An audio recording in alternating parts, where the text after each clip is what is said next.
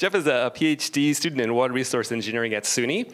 He focuses on looking into approaches to better monitor riparian vegetation. We heard some in the lightning round. Through remote sensing and geospatial means. He got his bachelor's and master's in environmental engineering at Drexel, where he participated in extensive water resource research projects in both New York City and Venice, Italy. Very nice. All right, please welcome Jeff. Thank you, Tal.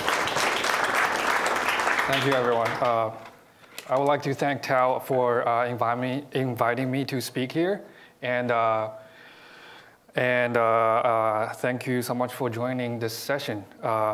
And I promise I will be speaking a slow and calm voice for this one. So here we go. This project has recently finished, and we got funding from America View, which is an organization from US. It's a national consortium of different universities and institutions which promote the use of remote sensing for education and research, different purposes. How many of you in the room know what riparian vegetation is? Just by a show of hands. Great. So riparian vegetations are located along river corridors, and they provide different benefits to the river by providing canopies, vegetation, biomass, etc. And if you remove those riparian vegetations or change them into urban environments, agriculture fields, there's no stopping from the pollution coming from uplands into the river. So essentially you have a polluted river from uplands. So we started our project by thinking about there's a genuine shift in managing riparian vegetations from going out into the field and take samples, which takes a lot of money and time, to using remote sensing that saves a lot of time and also money. And we think by using Google Earth Engine, it can even reduce more of those costs to process those remote sense data. Here's just one opportunity we recognized. Traditionally, if you want to delineate riparian vegetation in the traditional remote sensing or GIS software, it's really complex in the sense of you have to switch back and forth between remote sensing, GIS. You also have to download these images. You have to worry about the image storage. But on the other hand, if you use Google Earth Engine, everything is in one place. And you don't have to switch back and forth to obtain those riparian vegetation information. The main objective for our project was to see the possibilities of using Google Earth Engine to map over time how these riparian vegetation extent and conditions are changing. And we utilized the NAPE imagery as well as the Landsat vegetation index data to see to map over these different data. Our study site is located in Rochester, New York. It's a connection point to the Lake Ontario, where the river itself is called the Genesee River. As you can see in the black highlighted area, that's the main stem of the river. And these are some of the characteristics. One of the main drivers behind why we select this river is even from satellite imagery, you can see large-scale pollution or sedimentation discharge from the Genesee River into Lake Ontario in almost every year. And this large scale of pollution event encouraged us and motivated us to work and select this river. So we developed the processing scheme all the way from selecting the NAPE imageries to creating the buffer, classifying the image. We also did some post-processing to delineate some of these agriculture fields which had vegetation at the time. And at the end, we got a 1 meter ground resolution riparian vegetation boundaries. And from those boundaries, we were able to extract information of the vegetation indexes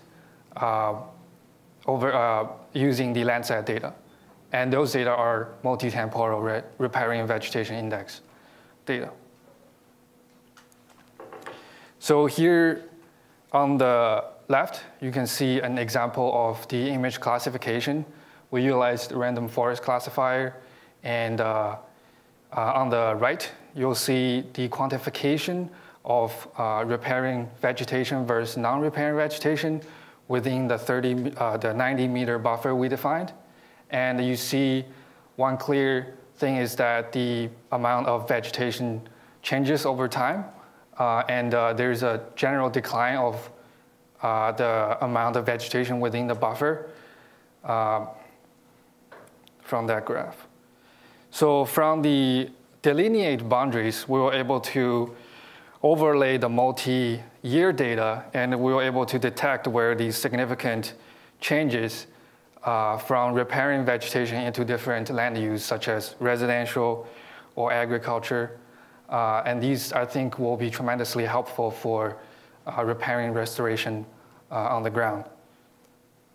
For the vegetation index data, at a 30 meter ground resolution, we were able to see the general trend of how the vegetation index change. And you can see on the top left, the vegetation index is strongly influenced by the season, which in the winter it remains dormant and then rise in the spring, peaks in the summer, and then falls down into the fall season.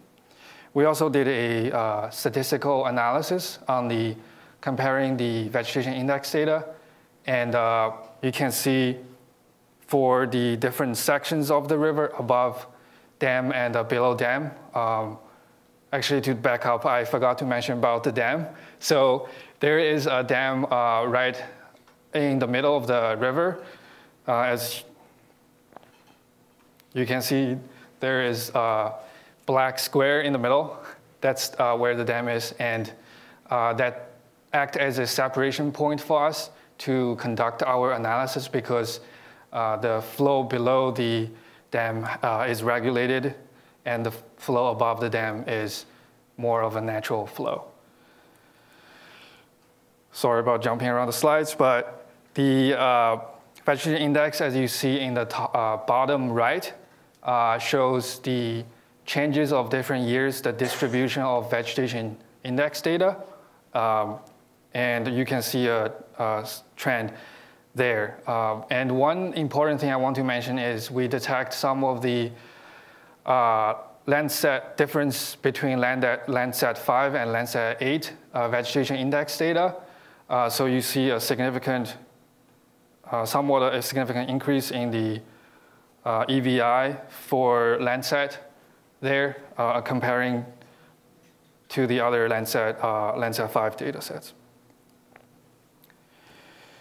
So in conclusion, for our projects, we utilized and developed this method to extract the multi-temporal boundaries and extent for riparian vegetations. And we were also able to extract the mean vegetation index data from the boundaries we delineated. And we think the advantage of utilizing this approach, as my advisor says, those signs are very cheesy down there. But I think it's a new approach that can definitely benefit in the future, where by utilizing this approach, it will bring much less cost and also increase the processing speed of the riparian, the remote sensing data, for us to understand the meaningful results for riparian vegetations. If I still have time, we also developed a additional product as for riparian managers and stakeholders, as well as all of you who would like to use vegetation index data. This is I call it the NDVI EVI Explorer. So you can basically upload the boundary of where you want to see, and the algorithm will analyze across the whole boundary of land and extract the mean vegetation index data across that area. And the data will display over time. Yep. Any questions?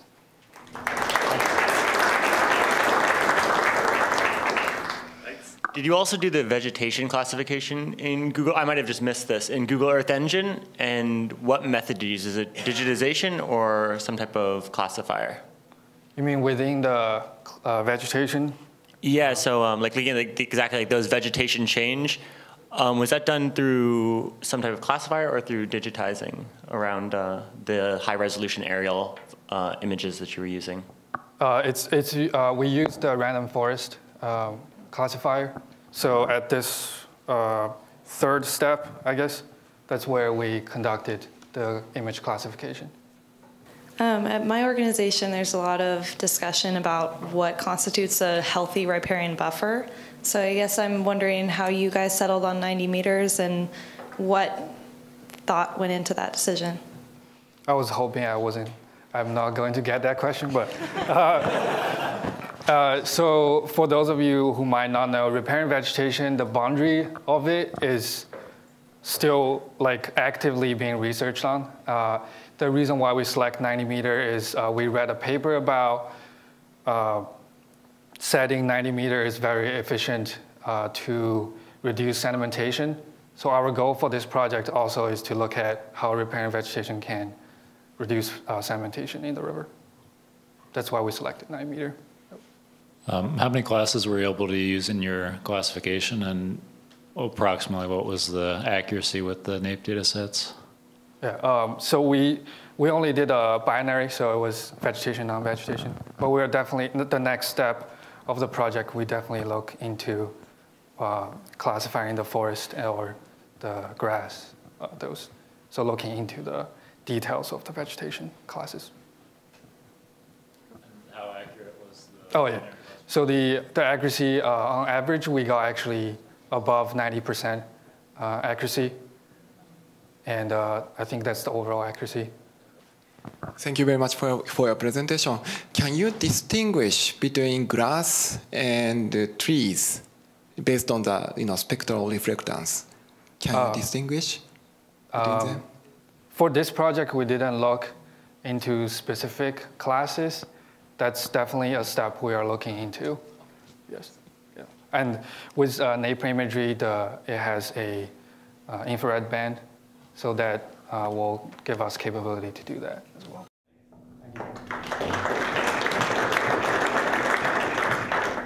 So next, I'd like to introduce Chris Dietrich. Come on up.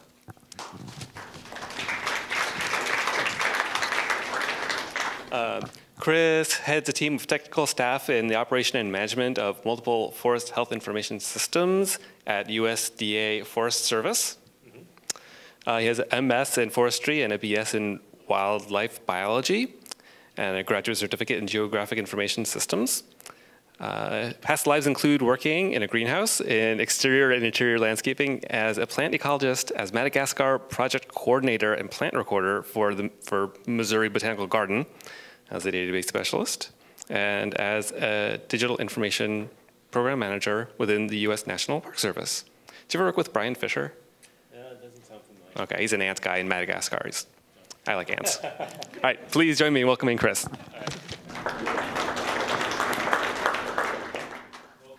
So the group I work for in the Forest Service is the Forest Health Assessment and Applied Sciences team. All the work we do is directly in line with the mission of the Forest Service. And we are trying to deliver technologies and services to the field. Our scope is all lands, and what that means is the work we do and the people we work with is not just Forest Service ownership. Many of the folks who collect data for us and use our data are with state agencies and also with private organizations. The Forest Disturbance Mapping Program, FDMAP, is looking at assessing change in forest due to insects and pathogens. This includes defoliators and other kinds of disturbance agents. Let's see. So we're producing thematic maps with the FDMAP program. We're using Landsat and Sentinel-2 and MODIS data. And this is used to augment our IDS or insect and disease survey data. Now, I probably should have stuck a slide in here and I didn't, so pretend there's another slide up there and it shows an airplane flying over the forest, okay? That's our aerial data survey program. And that program has been going on for, I believe, nearly 100 or over 100 years. People flying in planes, looking at the forest on some kind of a map. It used to be analog, now it's digital. We deploy a system on tablets where people create features and attribute those features with host and pest information.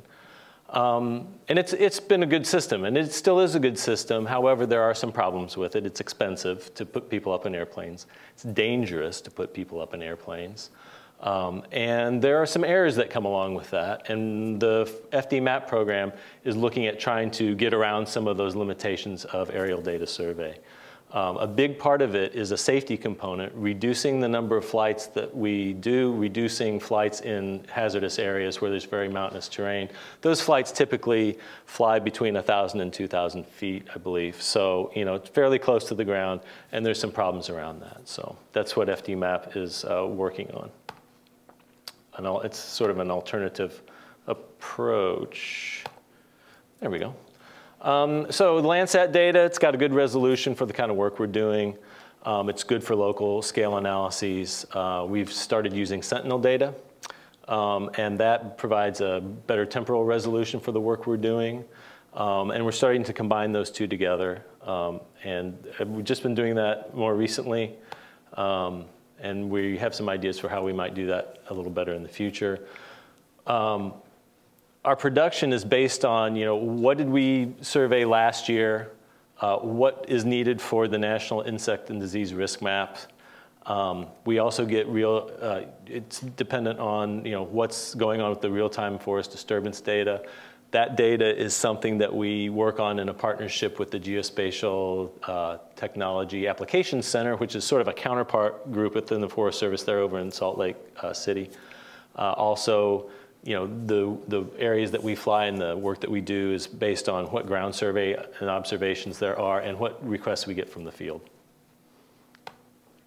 So this slide, if you look to the two images on the left, you can kind of imagine those as the bad old days before GEE. And the one on the right is the bright, shining future in which we all now live, that GEE is available to us. So before 2009, as you probably know, Landsat data was expensive to acquire. And so it really kind of limited the kinds of things that could be done with respect to what we're doing now. So a lot of just two data analysis, sort of a before and after, this point, that point kind of analysis.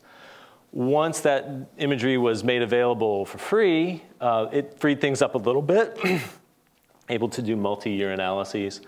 But still, data management is an issue. You know, it's complicated and it's sort of burdensome and time-consuming. But now that we've got GEE, now we're on the bright, shining future part, we can do these really dense multi-year and multi-points within your analyses on the data because it makes it possible to actually crunch these large data sets. So as everyone's been saying, bring this great stack of data together, bring the computational power together, and voila, now you've got a way that you can actually look at some of the questions that you've been wanting to look at for years, but just really haven't had the capacity to do. So it's really been a boon to us.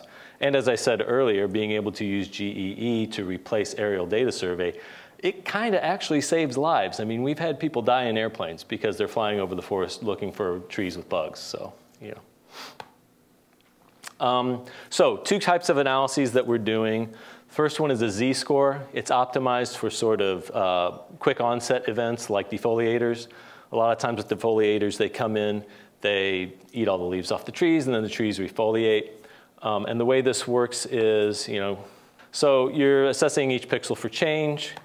And what we're doing is we're comparing the change in that pixel against a reference data set of the previous 3 years. And so, again, quick onset. We got these 3 years that we're looking at, comparing the current year to. And from that, reference population, you can get a z-score, and that's how you determine whether that change is significant. Our other method is trend disturbance data.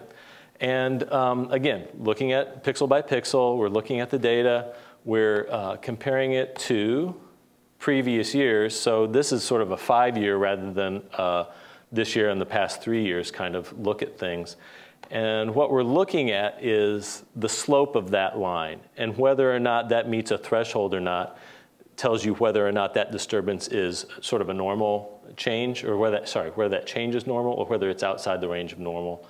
Here we go. Again, longer-term onset events. These are things like drought-related stress and mortality, also bark beetles, rather than defoliators, so they're getting at the tree's physiology in a different way, and it's taking longer for that to have an effect on the forest and on the trees. Again, keep in mind, it's the slope of that line that you're looking at rather than the standard deviation and mean comparison. So, a couple of examples, sort of case studies. This is the Kaibab National Forest, which is north of the Grand Canyon. Pandora moth, a defoliator on pine trees. And being a biologist in a past life, I just have to point out, I mean, if you look at that caterpillar eating that leaf, and then you look at the branch it's sitting on, I think this is a remarkable example of mimicry that's really good. They dialed that in over the past few million years. So anyway, so here we go. Sorry, I had to do that. Here's an example of these forests. This is a defoliated coniferous stand. We analyzed this data with both MODIS and Landsat, so different resolutions.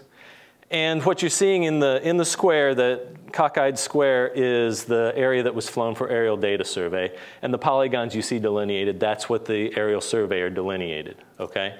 So pretty good agreement between the remote sensed imagery and the aerial damage survey. So what you see in green hasn't changed. What you see in yellow changed the previous year, and what you see in red is changed for this year. Now, one thing to note, I don't know how well you can see in my arrow, but you see this big white patch up here. This is a burn scar, so there's no vegetation here. Now, you also note that here's a polygon that overlaps that burn scar. So that's an error of commission made by the aerial data surveyor, damage surveyor. Sorry, I didn't mean to click up the next animation. But then you'll also notice right in this area, and down here in the bottom, there are some areas of omission where for whatever reason, the damage aerial surveyor didn't catch that. Now, anecdotally, I heard that on this flight, when the aerial surveyor looked at this data with our team, she said, "Oh yeah, that was a really bad air day. There was a lot of turbulence. She was actually getting sick for part of the time." So again, this is the kind of thing that happens with aerial damage survey. It's a great tool, but there are things that just happen that you can't, I haven't heard of anyone getting motion sick using remote sensing. So, it's just two different tools, they do different things. The inset that popped up at the end there with the 2 ADS years, that just shows what was flown in each of the years. And you can see that this area, I'm going to show it on the MODIS side, this area of yellow corresponds to this area that was flown that previous year, right? So just kind of gives you an idea of how the aerial damage survey works. Let's see. Okay, so now here's an example of how we're using that trend disturbance data. On the right, you see photos of the landscape that was surveyed. This is Southern California. Let's see here. Okay, so on the left, you see the remote sensed data. Again, same thing. Green is no change. Yellow has changed the year before. I know it's a little hard to see the yellow at the scale. And red is the currently disturbed. On the right, you'll see this is the area that's shown, and the area that was flown was bigger than that. But what you'll notice is that for aerial damage survey, they caught a lot of this, but they missed a fair amount over here, and I can't tell, maybe down there. It's hard, but the take-home point here is that aerial damage survey, again, it's a good tool. It's not a perfect tool. No tool is perfect, but we're seeing some cases where remote sensing can really, get at things in a more get better coverage on what we're looking at. And then this is another example of gypsy moth. It's a defoliator in the northeast U.S. And again, red being this year, yellow being previous years, pretty extensive survey that happened here. And the point here is that, yes, while this defoliator is one of these quick onset type events, these defoliators come back to the same area year after year. And so what can happen is, trees that get stressed from having to refoliate every year for successive years eventually does cause mortality and a longer term trend. So, and that's just photos of, I know a little hard to see, but that the one in the far right corner, that's a refoliated tree. Okay, so where are we going with this? Work more with Sentinel-2 data, try and get some atmospheric correction going on. We've been combining Landsat with Sentinel-2 to improve temporal resolution. Also looking at improving the algorithms. So get growing degree days into the z-score and TDD analyses. Growing degree days is a way of getting at phenology of both the hosts and the pests. So it helps dial in the windows at which you're doing your comparisons. Also building spectral libraries of hosts and pests, so trying to get signatures for these things. And then, I was in the cloud platform session earlier this week, and it got me thinking about whether or not we could get some machine learning going on these models to see if we can improve them even further, because if we can train the model a little better, I think we'd get even better results. And for more information and more data, go to our Forest Health portal. And I just want to introduce the guys who aren't here, who are the FDMAP team, and that's Matt Vernier and Vern Thomas. So if you have any questions, those are the guys to contact. You'll have their information here. And I also want to point out that we have someone in the audience who can get at some of the statistical questions if you have them in a much better way than I can, and that's John Withrow. John, stick up your hand. There you go. All right, great. And so that's what I've got. Any questions?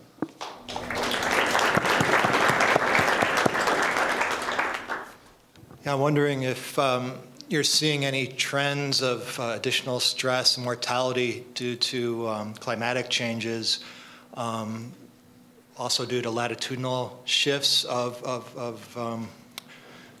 insect vectors and maybe some elevational. I've heard some horror stories about bark beetles crossing elevational areas and getting to new zones. Are you guys seeing any behavior like that? Well, two things I'll say about that. One, I've only been with the program for a little over a year, so I don't have all the history. And two, we tend to be looking at shorter term. The max term that we're kind of looking at right now is the past few years. John may know more about what the longer term trends have been. But yes, I would expect that we would be seeing those. And I haven't heard some of the anecdotes you have, but again, I haven't been with the program that long. So. Thanks, Chris. Yeah, I was just wondering, and maybe I missed it, can you relate those detections to, so they're not complete canopy loss, basically. There's some proportion canopy loss. Can you relate it to proportion canopy loss? Oh. It's the one question. There's a two-part. Okay, go. Wait, it's two questions, actually. It's not actually related. No, I'm sorry, you only get one. Okay. No. Are you sure? The second part is, are you sure those detections that were picked up with the model warrant errors of commission, or they've been checked for like there was damage that was detected with the model that the aerial sketch mapper didn't detect because they were throwing up. Yeah. Basically. Yeah. They did. I believe that was error checked. So first question was again. Relating the change to canopy. Oh, so how much of the change was canopy loss? What percentage canopy loss? Oh, I don't know the ranges on that. I don't know. Sorry, I can't really answer that. There is some percentage, and defoliators, some are host specific and some are not. So it depends on the kind of forest you're in. But yeah, I don't know the answer to that. I'm just poking around on your website now as you've put the URL up there, but I'm just curious, you sort of mentioned the idea that maybe going into machine learning and things like that. Is the data available? I have lots of students that would love to see where the machine learning worked. Available. And so we can go in and use the training data and what have you, that it's It's in here somewhere? As far as I know, it is, or if not, get in touch with one of us and we'll get you what we can, because it is public domain data. It's available to anybody who wants it. We have it available, I believe, for download, or I think we also have web services running, so you can just pull it straight in through Esri data services. So we have an AGOL page that you can get data from. So, excellent. ArcGIS Online, sorry, AGOL. So right now, are you using remote sensing to determine the vector at all, or is that just you're going back later and seeing what the disturbance was? Well, they already have a pretty good idea what the vectors are at the time that they go and fly, and so part of it is, you know, right now just seeing what we can do. Can we replace aerial data survey, right? That's sort of the first question, and it looks like we probably can. A little better training, that kind of thing.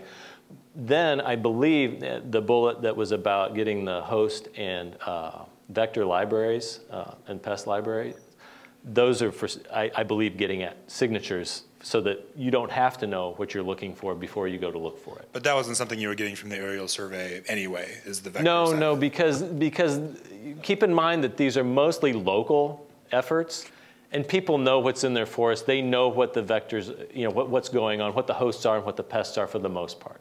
Now, in some cases, they may see some damage, and that's what the ground survey is about. It's about going out and saying, well, I think I saw something there, and I think that's what it is, but if you're out in the truck, go have a look and see if that matches up. And you know, that helps train. Yeah, the aerial surveyors are able to determine in most cases what it is, because they've been trained to recognize the disturbance from Douglas fir beetle versus Douglas fir tussock moth. You know, so there's different types of signatures that they see there from the air. So we're trying to replicate that same human eye comparative strategy at a satellite level. And part of what it is that we've been able to implement some phenology into it. We know when the eggs are supposed to hatch for gypsy moths. So if we see a part of the country that's showing some defoliator activity, but it hasn't passed the number of growing degree days yet for that egg hatch to happen, we know it's not gypsy moth, that kind of thing. So what happens with the data once you've created it? Like who consumes it and what do they do with it? We make it available through that portal, is my understanding. And you know, anybody who's interested in it can come get it from us. You know, there's other agencies. The state agencies use it a lot, I think. Well, I know they use the aerial damage survey data because they collected it. So they share it with us in a way that we want it, and then they use it for whatever nefarious purposes they have at the state level. Usually it's usually requests from the governors to find out what's going on with forest resources and things like that. So it's an interesting program because, like I said, probably half or more of the people who are collecting that ADS data don't even work for the Forest Service and aren't necessarily focused on Forest Service lands. So we have kind of a unique mandate. So other agencies and anybody in the public can use the data and does. So it's just a follow-on question from Tao, actually. Are the data used to kind of target responses to that? Like, do they then cut down the trees that have been damaged, or? No, it's more about understanding what damage is happening. Now, in some cases, they do treatments, and there's another sort of half of our organization that does get into the technologies of treatments. I'm not very familiar with that. So at this point, it's still pretty early on, but the idea is sort of for this one group in our organization, the remote sensing group, to kind of put the aerial data survey group out of work.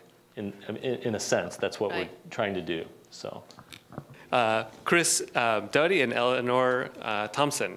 Chris Doughty is an assistant professor at Northern Arizona University, and Eleanor Thompson has been working with Chris for the last year, funded by a Google Earth Engine grant. She has a background in environmental sciences and is starting a PhD in the fall at Oxford University to continue working on this project. Please join me in welcoming Chris and Eleanor.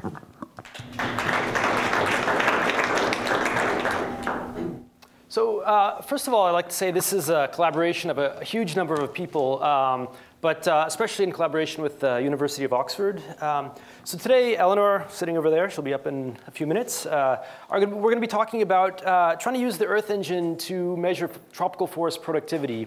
So first of all, what is productivity? It can mean actually a couple of things. So what we're defining it as in this talk is total growth, so root growth, wood growth, leaf growth. But the same method that we're talking about can actually be used to predict woody productivity, total photosynthesis, and we're not going to talk about it, but we're hoping at some point to be able to predict tree mortality as well. But first of all, why are we interested in understanding carbon cycling in tropical forests? Obviously, deforestation we've heard a lot about, and that's, I think it's obvious to everyone why we want to understand more about that. We also want to understand something about growth in these forests. And the chief reason is every time we burn fossil fuel, a little bit of that is going into forests. And we think a good portion of that carbon is actually going to tropical forests, making them a little bit bigger over time. But like any living organism, they can't infinitely get bigger and bigger. And at some point, they're going to stop getting bigger because they're going to be faced with nutrient constraints, water constraints.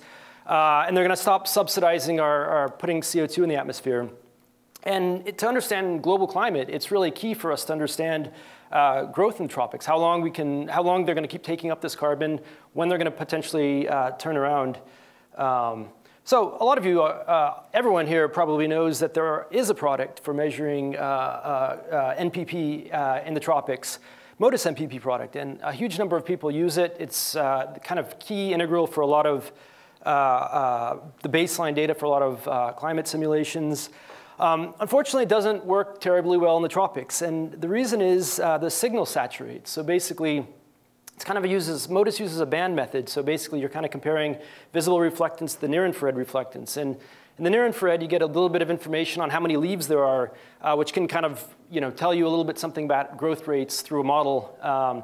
But the problem in the tropics is that tends to saturate at about leaf area index of 4. So 1, 2, 3, 4 leaves, but tropical forests have many more leaves than that. So you can't really tell the difference between a forest that has a leaf area index of 6 versus a leaf area index of 8 versus 4.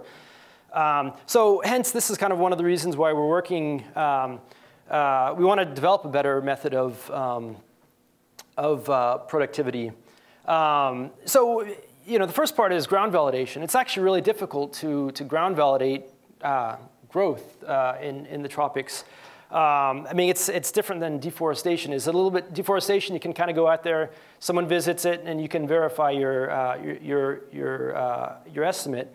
But basically, in collaboration with many people, we've developed a network of sites. I think we have about 50 throughout the tropics. So South America, Brazil, Peru, Bolivia, Africa, Ghana, Gabon, and Malaysia in Southeast Asia, where we have a standardized method for measuring root growth, wood growth, leaf growth, all the respiratory processes.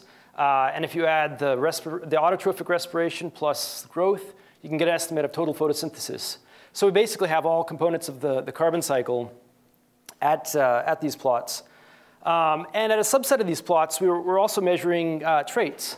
So what I mean by traits is basically leaf photosynthesis, leaf chemistry, leaf thickness, and we're measuring spectroscopy.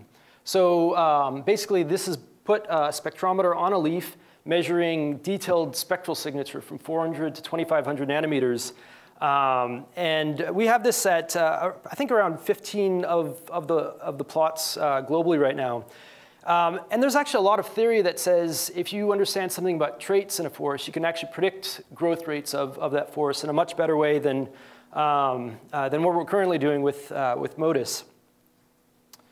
And there's actually been a huge amount of work showing that with detailed leaf spectroscopy, you can predict leaf traits. So this has been shown extensively at the leaf level, and now more and more studies have been shown at the airborne scale.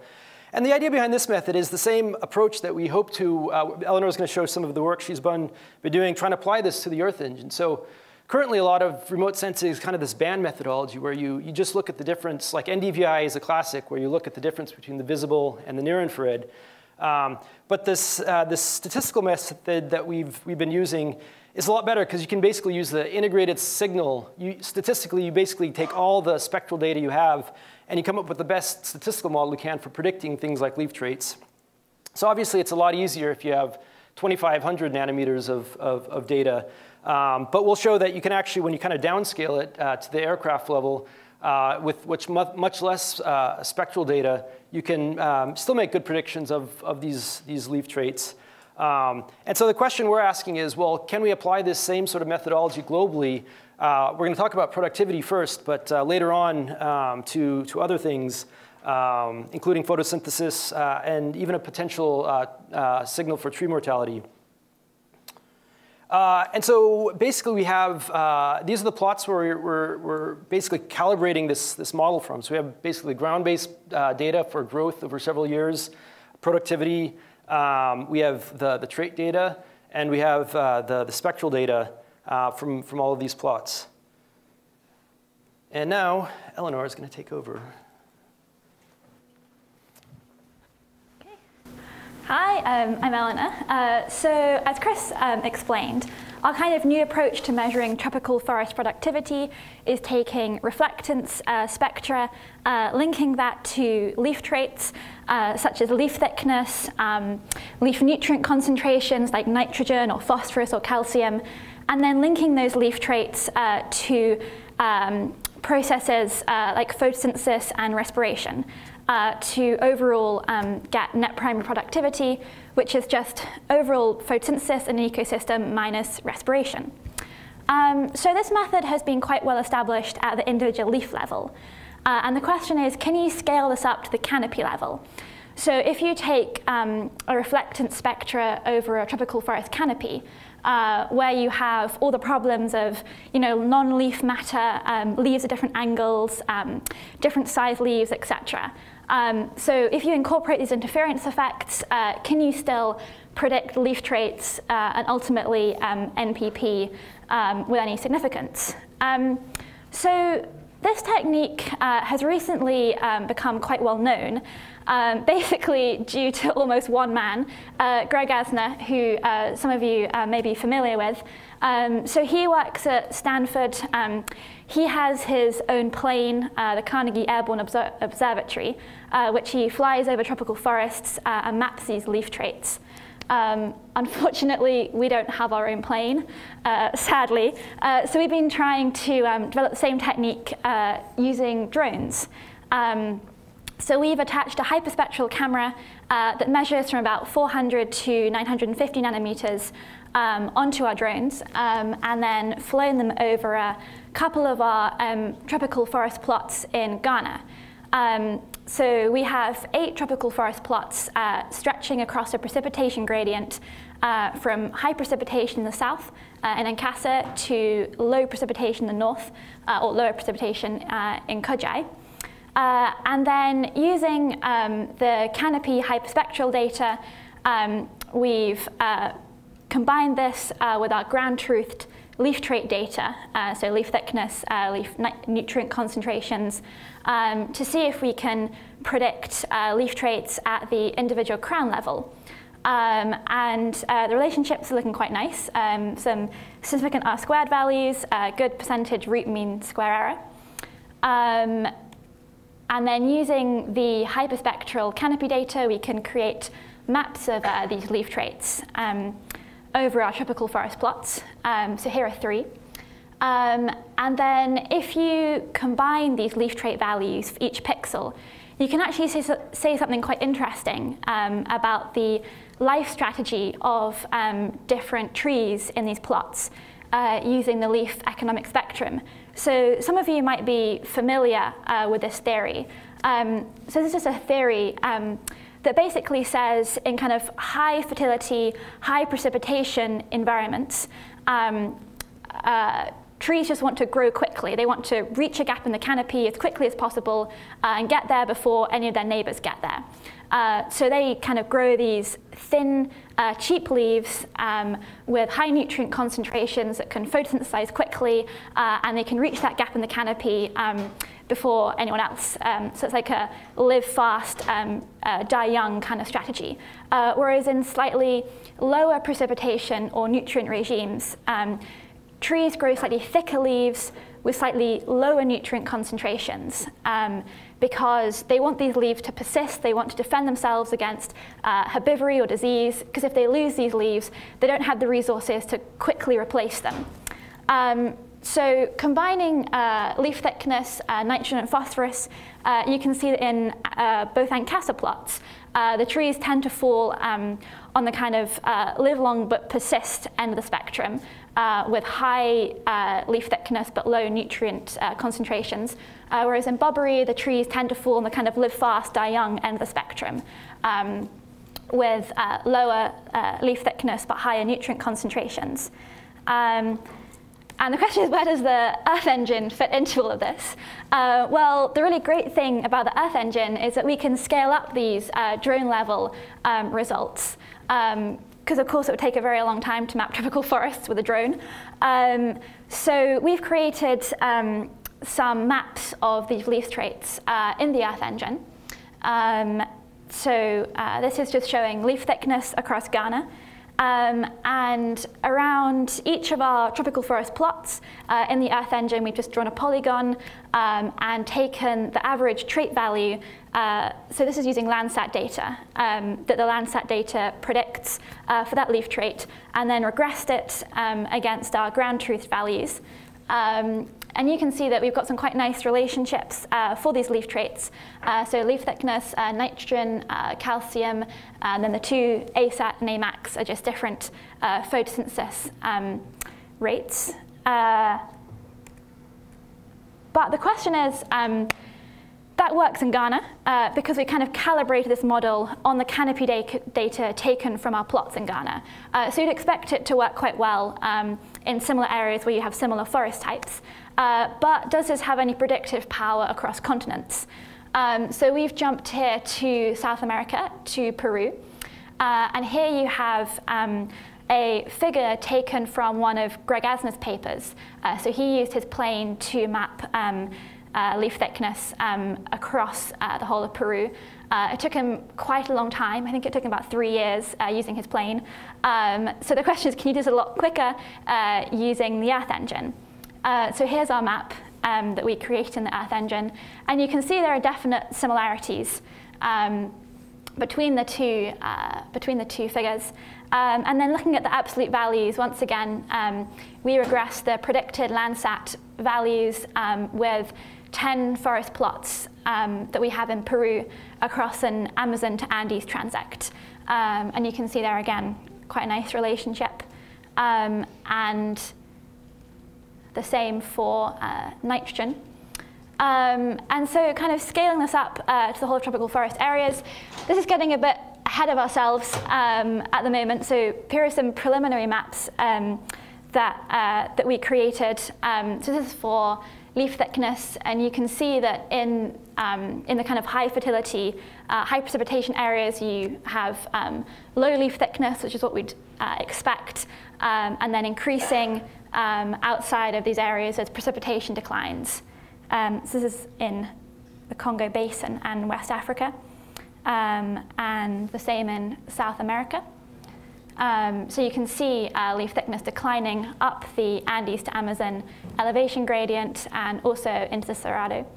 And this is nitrogen concentration. So you can see obviously nitrogen concentration is highest in the middle of the Congo Basin, declining outwards, and following quite a similar pattern to leaf thickness. So these are some preliminary maps we've created, and as Tal said, I'm starting a PhD in September, where I hope to kind of continue working on this project and hopefully developing some maps of these leaf traits and ultimately tropical forest productivity, which can then be imported into the Earth Engine.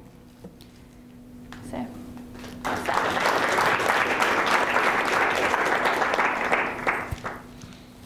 All right, Any great. questions?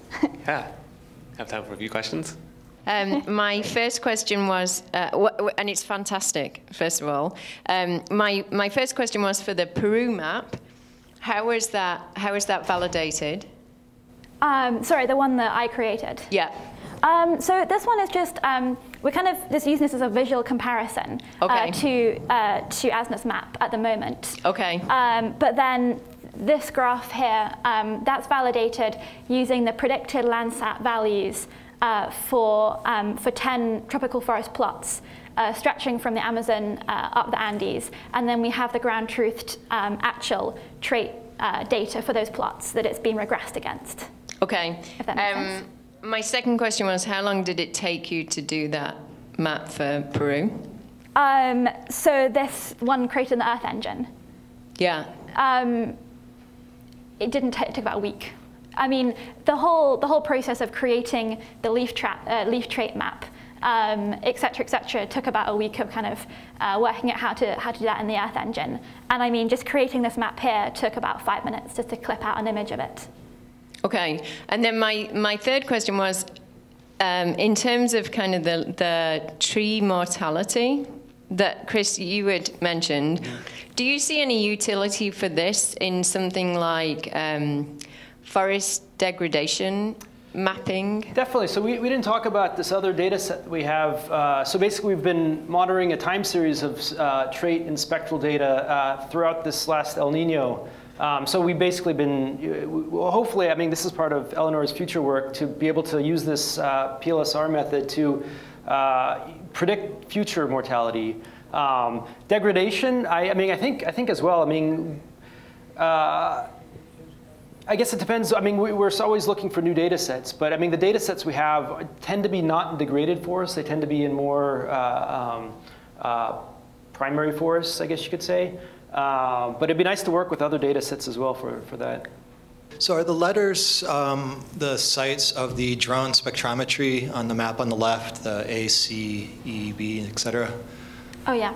Okay, so using those training sites, you upscaled to the Landsat. Do you take an average of the spectral range in the spectrometry to match the Landsat, or do you compare them directly? So we created this map actually using our data from Ghana. So in the future, rather than just taking data from Ghana and upscaling to the whole world, we hope to calibrate it on a lot more different forest types and forest plots. These numbers are just, or these letters are just the letters that ASNA used to kind of talk about the different areas of Peru, and we've used them so you can kind of see the areas of interest and see how well they compare to our map. Yeah, I guess we should clarify. We're fairly confident on the Ghana stuff. For the rest of it, it's kind of some pretty maps to scale up to show what we're hoping to do in 3-4 years. Right. And one other question. So these leaf traits, could they be mapped to species for biodiversity research? Yeah, so at the plot level, we definitely have all the species names. So basically, the goal for each of these 1 hectare plots, we try to capture 80% of basal area of the plot. So we're not capturing all the species. We're just capturing kind of the dominant species. But we do know the species names, and we've collected a huge amount of traits. And we're still kind of in the process of publishing just the actual data sets, but it'll all be available relatively soon. You've done most of this work in tropical forests. Any thought to doing similar analysis, or would this work for temperate forests, or any consideration for that? Yeah, it should. It would work for temperate forests. So this technique was actually first developed for temperate forests. So Greg Asner has really pushed it forward in tropical forests. So temperate forests have actually kind of been a bit left behind. But there's no reason why it shouldn't work in temperate forests as well. I mean, I always view it, it's the band method versus using all the spectral data. And I feel like using all the spectral data would be an improvement over, just comparing 2 bands. So I think it could work well everywhere. It's just kind of validating with the data that's yeah. Can you think of anything that might have to be done slightly differently to work for temperate forests? Well, I think you need to train the model using temperate data, which we don't have. At least, I mean, other people may have, but it's not really our focus right now. Hi, I guess you've already slightly answered this question about the species. So presumably then you can start talking about invasive species and plantation forests and that sort of thing? Yeah, so invasive species actually have a very unique combination of traits. So again, Asner has done some really interesting work in Hawaii where he's used this method to map leaf traits across forests in Hawaii, and using the kind of combination of leaf traits, he can kind of point out the areas where invasive species are dominating, because they often have quite high nutrient leaf concentration levels. So using these maps, you could definitely say something interesting about invasive species. Yeah, and then the next obvious interesting step would be, with with really high resolution satellite data? Because he's basically flying over again with this plane that's quite expensive. Can you still get the same sort of resolution? I mean, you're not going to get the same resolution, but can you still pick out the invasive species? And we'll see.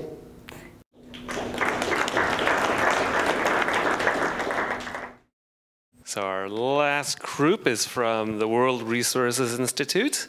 There are 3 folks coming up. Asa Strong is a research analyst. He programs GIS for the Global Forest Watch project. Charlie Hoffman is a software engineer on GFW. And Brookie Gusner-Williams is the chief data scientist there. And they'll tell us about Global Forest Watch and some new algorithms in there. Oh, yeah. Awesome, thanks. So Global Forest Watch launched in early 2014, and Google Earth Engine has been absolutely essential for powering the analysis and visualization on our website. So Global Forest Watch seeks to collect some of the most up-to-date and decision-relevant information on forests worldwide. One of the first products we launched with was the Global Forest Change dataset created by Matt Hansen and his colleagues at the University of Maryland, which provided a Landsat resolution look at tree cover loss on a yearly basis from 2001 to 2012. And we've since updated the data with 2013, 14, and 15. And on the Global Forest Watch website, you can, we surface really user-friendly ways to interact with the data, such as being able to press play and see a timeline, time-lapse of this data on an annual basis, which is what we're seeing here in this GIF. You can also circle an area of interest using a draw polygon tool and get analysis results back for your area of interest, such as the total tree cover loss in that area, the total tree cover gain, and the total tree cover extent. You can also do the same type of analysis with contextual data sets that we collect. So for example, the World Database on Protected Areas is also in Global Forest Watch, and you can analyze the same data within protected areas or contextual data sets like logging concessions and mining concessions. Additionally, you can also subscribe to an area of interest. So if you're very interested in a particular national park, you could subscribe with an email, and we will send you an alert anytime there's a forest change going on within that area. Matt Hansen's dataset was the first time that we had a globally consistent and locally relevant dataset, which allowed us on forest change worldwide, which allowed us to create insights such as this statistic here, that every minute the forest size of 20 football fields is cut down. So this is the problem that we're trying to address at Global Forest Watch. We then tried to provide near real-time data sets to our users. So what we're looking at here is the University of Maryland's GLAD alerts, which are also at a Landsat resolution but are updated weekly. So here we're looking at palm oil development within an intact forest landscape or a relatively contiguous forest until the palm oil was developed here. And here we can actually update this data on a weekly basis and provide users with the same kind of friendly analysis tools to dive deeper into this data. Here we see the GLAD alerts forming logging roads in Peru, and this is actually in a buffer area of a national park. So we try to disseminate this information to our users through maps, through subscriptions, through our open data portal, and we try to make it as friendly as possible so that we can make an impact on the ground. And Charlie's going to talk about some of the impact that we've seen. Beautiful, thank you. Yeah, I think that's a lot of my work with GFW is, we've got this great data in Earth Engine. Most of it comes from the Hansen lab. And what can we do to bring that data to our users? We've got a great website. We can make some nice GIFs. We can see these logging roads. But how do we impact decision makers and those actually protecting the forest? So our first example here is from Peru. We were actually able to integrate our data, these layers, this analysis into the Ministry of Environment's many geoportals in Peru. So now when one of their analysts comes into work, they load their web page and, in context with all the layers that are important, their protected areas, their buffer zones, their national parks, they can see, this data that we're updating, at a really rapid rate. And, they can use that to, task their patrols, send people out to investigate these areas, and ultimately prosecute this illegal logging. our other, this is kind of quick, but our other big, one of our other success stories and areas of emphasis is, okay, so, we can reach, a lot of web users. We can integrate a lot of this stuff in your basic, web application. What about users, in low bandwidth or offline environments? This example is the National Forest Authority in Uganda. They're tasked with protecting 4.9 million hectares of forest landscape with a staff of around 300. We partnered with the Jane Goodall Institute to develop an Android application called Forest Watcher that basically allows these rangers to load GLAD Alerts data into this app for an area of interest, and then go out into the field in these offline environments and navigate to these areas. Within a month of the release of the beta version, some of these rangers had discovered a logging camp in the middle of an intact forest landscape. It was just one pixel, it was 30 meters by 30 meters, but it was something that they never would have noticed, they never would have come across on any of their regular patrols. And they went out there and they navigated using the app, and they were able to shut down the operation and find the culprits. And so yeah, I think all this, I'm not a remote sensing person. I'm kind of a programming person who's tasked with getting this information into the hands of the decision makers. So I think that's, also, really helpful, usage of Earth Engine, kind of building APIs on top of that data and making it available. At GFW, at WRI, we do some of our own remote sensing work, and I'll turn it over to Brookie now to talk about that. Hi, everyone. So I'm going to talk a little bit about a product we're just about to release next week, I hope. It's Forma 250. For those of you who've been around a while, you might remember we used to have a product up on the website called Forma. And so I'm going to go through this really fast because of time. But please, if you have any questions, come ask me later. So this is a screenshot from our staging site. There's two types of data that are going to be made available. One is we're calling Forma. But I'll refer to it as Forma 250 throughout this talk. And then also we have what we're calling Forma active clearing alerts, and I'll explain what those are. And this, as mentioned, is an iteration on an older product, one of the first products on Global Forest Watch, which was also called Forma. It was a 500-meter product that used NDVI, firms, and some precipitation data. It combined it, and it trained on a product. Everyone's used to the 30-meter Hansen product, but when this was being developed, there was a product in 2008 that was their deforestation from 2000 to 2005, and it was a 500-meter product. So what happened, of course, was the new Hansen data set came out and it gave us opportunity to improve.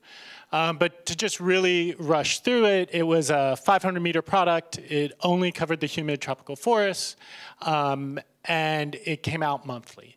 And I'm going to jump through what some of the issues were, but yes, you can kind of read them there and see that although it wasn't perfect, it was great at the time. It was our first kind of near real-time data set. Although monthly isn't so near real-time, and 500 meters is a lot of ground to cover if you're traipsing to the Amazon. So as mentioned, the Hansen data set, which we saw some images of before, came out in 2013 and has continued to be updated. And that gave us a chance to improve. And that brought us to Forma 250. And I'll try to quickly go through what we did. We, again, are using the NDVI, the firms, both MODIS data sets, but we dropped the reliance on the precipitation data, both because it led to a lot of collinearity, and also because it was updated monthly, and that's kind of the reason we were stuck at monthly updates. And so I'll describe a little bit about what we do with each of these data sets. We come up with an indicator on vegetation color based on NDVI. And there's a bunch of little math equations to make me look smart. But the key point is we develop an indicator that gives us signals when there's been a change in vegetation. And we've done some regression analysis to try to incorporate whether or not this is a seasonal change as expected, or if this is actually something that indicates deforestation. And similarly, we came up with a number of possible indicators from fires of deforestation. And after doing some regression analysis, decided that the simplest thing to do was just to count how many fires there are. We don't take into account how bright they are. We don't do this. We just say how many fires are there on a given day. And one thing I kind of skipped over there, and some of you may know, the FIRMS data set is updated daily, and the MODIS data set is updated every 16 days, and that becomes important later. So we have these two indicators. The NTT, I kind of brushed through that, is the one coming from NDVI.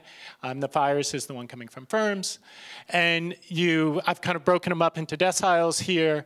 And you can see as you increase in this NDVI indicator and the FIRMS indicator, it leads to increased clearing. It corresponds to increased clearing here. And clearing, by clearing, I mean Hansen clearing. So this isn't ground truth data, but it's the best we can do. So the first thing we tried to do is plug this into a big, complicated, nonlinear regression. That may it looks uglier than it is. If you've done any machine learning, it's basically a sigmoid function with some cross terms thrown in. But we did this and it worked. But in doing this, we realized that something much simpler actually worked better. And that was, so in the bottom here, this table is basically the numeric kind of table that these images, these figures above represent. So just historically speaking, if I am in the 5th decile for fires and the 5th decile for NTT, how much clearing is there on average in this particular region? And we found out that just by doing this thing where we kind of look up historically what's happening, we got better results than we did if we ran it into this nonlinear regression. And these are kind of some signals that you can look at what, for a given fire signal and NTT signal, what kind of alert came out of this. It's this blue line on the right-hand column that gives you the alert. And it's kind of interesting because it shows different areas where very different things are happening. In Brazil, the change of vegetation color and the fires are basically happening simultaneously, whereas in Sumatra, the fires are preceding the change of vegetation color and the opposite in the Congo and the DRC. But all of them led to these spikes in the blue line on the right-hand column, and those are what we use to generate our Forma alerts. And kind of in review, there's this is how it's improved. So the biggest thing, the one we're most excited about, is we've gone from monthly updates to daily updates. And I'll say more about that in a second. But it basically comes down to the fact that because we're using this simple table lookup, we're able to increment the fires data that comes in daily and while we're waiting on the NDVI updates. And it turns out to work well. The resolution increases to 250 meters because the Hansen data, the new Hansen data set is global. We were able to extend into all of the tropics, moist and dry. Because the new Hansen data set is 30 meters instead of 500 meters, we can give this continuous measure of actually how much forest we think is lost. So by continuous, I kind of mean approximately, but you have a 250 meter pixel, so there's approximately 64 Hansen pixels in there. So you can actually measure how much of the Forma pixel we think is lost. And of course, because Hansen is updated annually, we're able to stay up to date and can make predictions and measure confidence. So going back to what I was talking about with the daily, in these images here, I believe this is in Cambodia. On the right-hand side, you have the Forma data for a particular date. and that's what's coming out. And in the center, what you're seeing in the blue there are the 2 weeks of daily data coming in. So we've been getting incremental information from fires, and you can see we're seeing a lot of the activity that eventually appears when the NDVI comes up. And so I think I got to rush through this. But in the end, that's what we got. Really quickly, to actually make this work, to update something daily, we, of course, had to depend on Google Earth Engine. Of course, we didn't do this. We did this. The Python API saved our life. And we also relied heavily on the Google Cloud Platform. So to say a little bit about it, we do an annual fitting of the data that's done on Compute Engine, and then we export the parameters to a Fusion table. And then we have these daily runs, which operate on so this annual run we did on a huge Compute Engine instance that's expensive but doesn't run very long. We have Compute Engine instances that run the daily updates that run all the time, but they're really small because all they're doing is launching jobs to Earth Engine, and they connect to data store to make sure everything's synchronized and you're not double launching things. And then, of course, we then produce tiles. We use App Engine for an API to talk to our website so they know where to grab the tiles, et cetera. So this is really a full integration of a lot of different Google products. So it's these, you shouldn't really writing these down. It's going to be open sourced, but it hasn't been yet. But we got a paper, and there'll be a blog coming out with some of the Google team that will give you details on where to find that. And while I was up here, I just figured I'd mention a couple things. If you are doing any machine learning on Google Cloud, I have a script that will launch your GPU for you, install everything you need. Also, if you're using Python notebooks and you're interested in using Git with your Python notebooks, come and talk to me because I just built this Git and B thing, and I'm excited about it, and I'm looking for people to test it out. All right, that's it. This should say everyone's name. You were supposed to replace that. Okay, thanks. Thanks, you all. I have time for a couple questions. Again, they're not open sourced yet, but the top one is what runs most of the code. The Forma 250EE, the Forma Fit is what does the annual update. Actually, to most interest of people, I think are going to be this EE manager and this Forma 250 manager, which I use to actually manage launching these jobs and kind of doing a bunch of things. So it's more generic, whereas these top two might be nice examples of how to do things, but it's very specific to what I'm doing, whereas these things could probably be easily adapted. And the final one, the GEE toolbox, actually is a little command line tool I wrote to it gives me nicer output when I want to look at what tasks are running or cancel tasks. And it has a couple things like telling me, and it has a couple modules that I can check to see if an asset exists or something before I try to create it. That was a great talk, and Global Forest Watch looks amazing. Maybe one of the best applications I've seen so far. So I have a question and an ask. The first is, firms will miss a lot of small fires. So are you thinking of also incorporating the constellations of Landsat and Sentinel-2 together, which could provide you around 3-day revisit? Not directly with this project. The methodology we used here, in principle, could be applied to, it's not, we could easily apply it in other directions. It's a good idea, and to see how we can kind of integrate the higher resolution data sets to do that. And that, I would be surprised if we do some direct analogy with this, but I think something that's interesting. So for instance, Terra is another data product based on MODIS, 250 meters, very similar. And we did some analysis to see how performant one was against the other. And one of the things we found was they both did well. Sometimes Forma did better, sometimes Terra did better. But what was really interesting is whenever you had a pixel that got both a Forma alert and a Terra alert, it was like the accuracy was like in the high 90 percentiles. Like it was very, very good. So the overlapping pixels were very strong signals. So I think kind of looking at, I could imagine in the future taking a different product that was a little higher resolution and looking at overlap to try to kind of increase accuracy. Thanks.